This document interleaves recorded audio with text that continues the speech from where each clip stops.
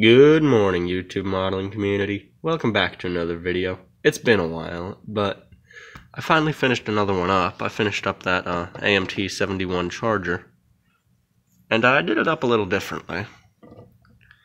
I painted it up like an old warbird, because I had a set of decals from a P51 kit that I didn't use. They were for the little Indian scheme.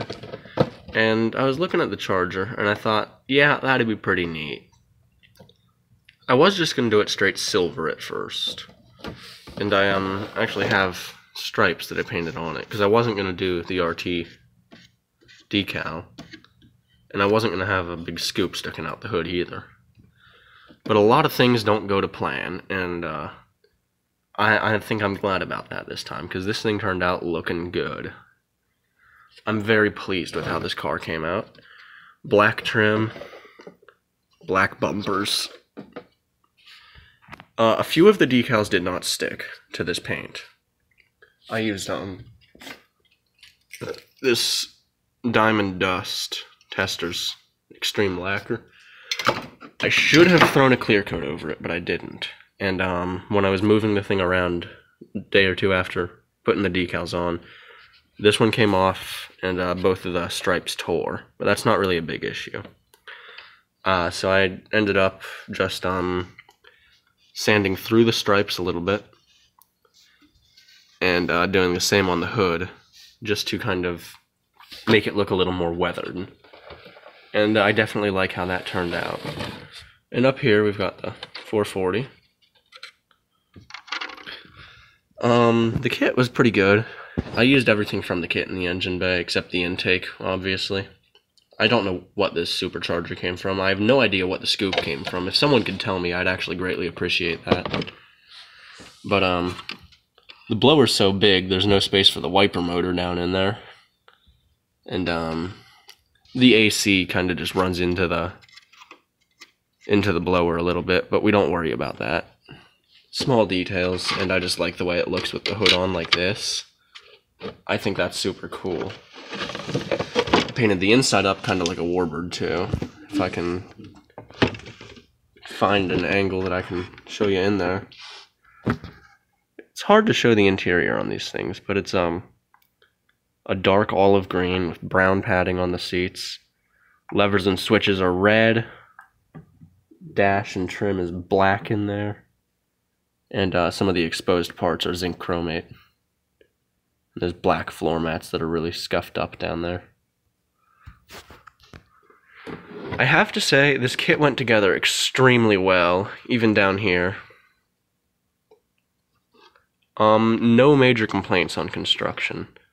Underneath, I'm greatly pleased with how it turned out. Once again, I just sprayed it Diamond Dust, painted the subframe black, and I did the gas tank zinc chromate just to break it up a little bit.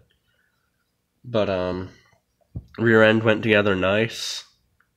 It was straight, the holes lined up perfectly. It wasn't bent or anything, the leaf springs lined up perfectly. The subframe went in perfectly. I did not have any fit issues on this kit that weren't created by the blower that I put on. And I added some little ladder bars down there just, you know, because I could. Not using them for anything else. But that's all for the car. I'm greatly pleased with how it turned out. The hood was definitely fun to cut up like this. Definitely a fun looking car. I'd drive it. And I also finished my workbench in the time that it's been since I last uploaded, which was over 2 months ago. So this was here, I believe, last time. We had the painting shelf. But I widened the desk. It now goes all the way to the wall. This is one of the sides from the old shelves that used to be here. This is a new 2x4, and there's a new 2x4 in the back. But the supports down the middle came from the old desk that was here. I built those, all of the shelves on this wall, out of old pallet lumber, actually. The 1 5/8 stuff, I took rough cut lumber that my dad got from work, and I milled it down on the table saw to make this so that I could have some lighter framing for it. All of the 1x4s on this actually came from my high school, because over the summer I was running at the track and some guys were doing work up there, and they asked me if I knew where to get rid of probably 60 1x4 sticks of pine that were about 15 feet long each. And they told me I could take as many as I wanted if I wanted them, and I fit 35 of them into my Ford Fusion and drove home. But that's how that all turned out. Got this little guy underway still. Well, you see I cut some templates out to make parts for it, so I'll be making those eventually and hanging it up here. But I think that is about it for the shop update here. I've been enjoying the new shop. I call it the new shop. It's the same room, but I've been changing a lot.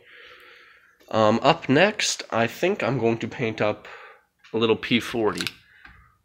And I'm going to do the teeth on it, because I just like the way they look, man.